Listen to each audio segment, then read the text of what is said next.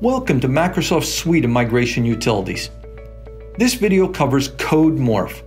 CodeMorph is the crown jewel of the collection of migration utilities. This patented application reads the legacy FoxPro code and creates new .NET code using a multi-tier application framework. Start by opening CodeMorph and navigate to the source FoxPro project. CodeMorph reads all of the VFP project files and shows the count of reports, forms, menus, and program files. Hit Next to choose the destination folder and name. Again, hit Next to select the source data environment definition if it's required for the project. Then, after this, select the coding style, as well as the theme and color scheme for the user interface. After this, define the SQL Server, providing the access credentials and testing the locations.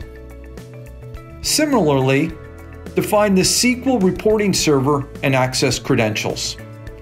Finally, review your selections and hit Next. Now, simply sit back as CodeMorph is performing its magic for you. This may take several minutes or even hours, depending on the size of the application code. We've accelerated this for our demo.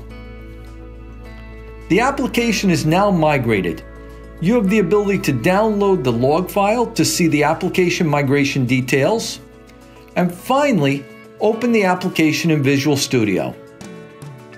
As you see here, CodeMorph uses Microsoft's Dazzle application architecture framework for the code in the newly created application.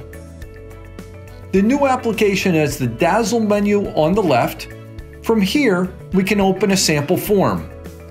And you can see the migrated form is exactly as it appears in the legacy FoxPro application. CodeMorph is one of the utilities in our suite of proprietary modernization tools. Thank you.